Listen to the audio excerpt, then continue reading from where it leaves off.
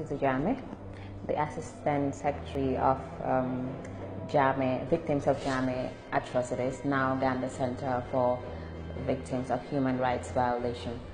Assalamu alaikum wa rahmatullahi wa barakatuhu. Man la Aji Mami Cissé, yaayi Alhaji Mamou Cissé ak Ibu Diop.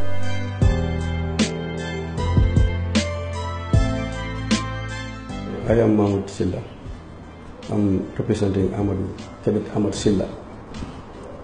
He was a victim of 11 November 1994. I am Mr. Pate Jallo, a victim of Yahya Jammeh's atrocities on the names of Sergeant Ilo Jallo.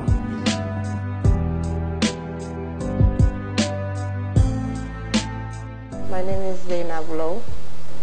I am Ivilo's younger sister.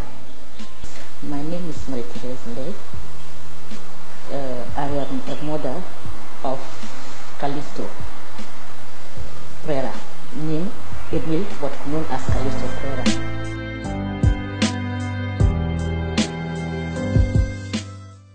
So lu ma fi indi tey mooy yëfi suma uncle Lamine Maron moo ñoom solo sanding lañ téye woon ak ñoom Fatmata Jawara Nogoy Njaay Fatou Camara ak ñoom Moodu Ngom ak ñeneen.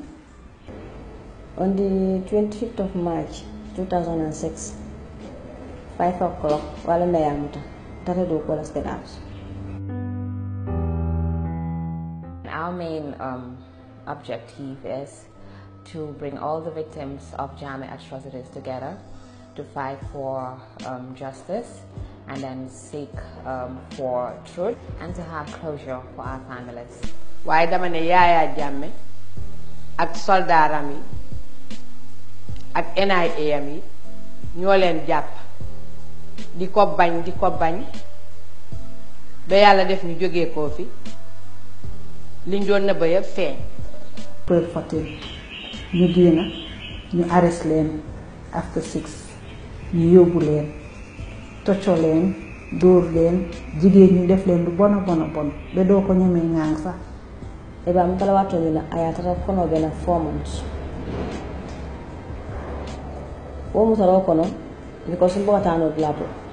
Ndije family tan nata moy maybe 1 week back 2 weeks nata moy ko ye sama makatule escape. A friend came to me and told me that there was a problem going on in the country, of which they arrested him. So I also did my own findings, but at the later part I came to understand that he was dead. They said that there was a coup d'etat of which he was involved in. So, but he was arrested and later he was killed. It was written that Ilo died on the 4th. Then the plan there was to execute Ilo on the 3rd. And on the 4th, they would give those that charity, so-called charity, to the families of Ilo. And they asked me to sign. It simply means that it was definitely well organized, but along the way they got stupid. We were told that he was, they escaped en route to Janjanbureh, 5 of them, Dabamare, Naman Lafikor, and 2 others. They shoot Callisto. I said, shoot Callisto on where? In Wolof. I said, fine. She went at his side. I said, where? He said, at your street. The purpose of this video is to call out to all the victims out there who are yet to come out to share their stories, to be part of us in our quest for justice. Comme rey nga nit ki nit ko xas dee kenn mënatu koo ëkkati waaye nag dañuy sàkku ci nguur gi nga xam ne ñoo fi toog tey ñu doxal dëgg ci diggante bi. laa si waxam solo la laajte Friday Saturday Sunday ñu nekk di wax wey Yahya Jammeh moo ma rey Yahya Jammeh moo ma poison ko tudda Yahya Jammeh be dee bu moo laate dee dafa wuccu lu nekkali diini si biiram bi Sanye lefta bunela natara ya fale fanale ko sun sonta sayen ko ya fale bari ya ke dame lefta wala lonna hanni tara kulolum sabonde ngata nga bade ko kam muslimo bade nyam. One ex-soldier came out voluntarily and announced that, there are some soldiers that were killed in that 1994 failed coup d'etat, of which my brother also was part of it. So their dead body is dumped at Yendum Army Barracks. I went to the mortuary to see Ilo. Then I spoke to Serin Modu. All of them, they came, except the president and the vice president. But from the secretary general downwards, they all come to the death house, showing solidarity, so-called solidarity, which was not the list. Then there, I wanted to conduct post-mortem. Serin Modu said, no, I will risk anything that would happen to me if I should conduct post-mortem. And there are living witnesses. Ibulo was a very, very good person. He was a very good brother. He was a very good dad. He was a very good son. I lost a brother. My mother lost a son. Our whole family was broken by this.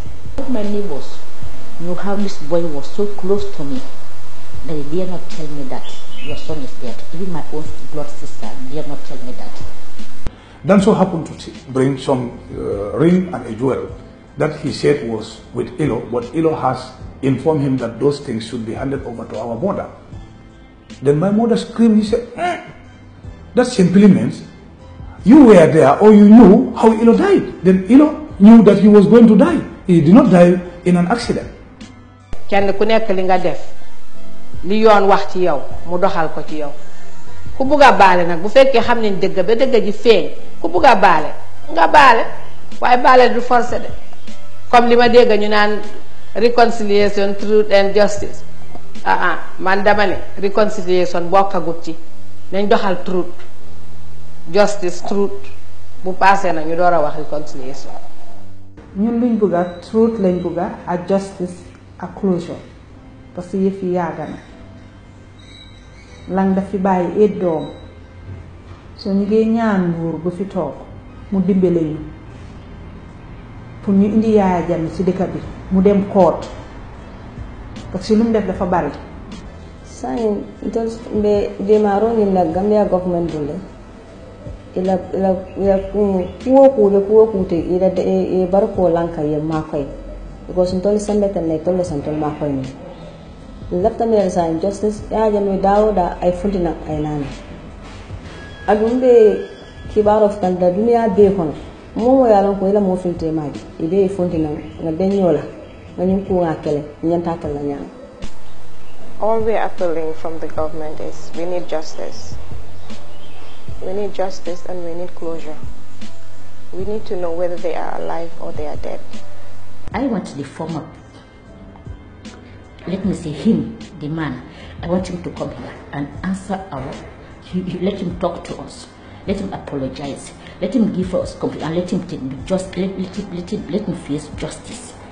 Yes, because cannot papa his own abnormal children and he kill our own children. We don't like it. Let him come and talk to us. I'm just appealing to the government for justice to be prevailed because you cannot just accuse somebody of being a part of a coup d'etat and you don't take him to the law. The rule of law has to prevail. Our strength is in our numbers. When we come together, we can win this fight.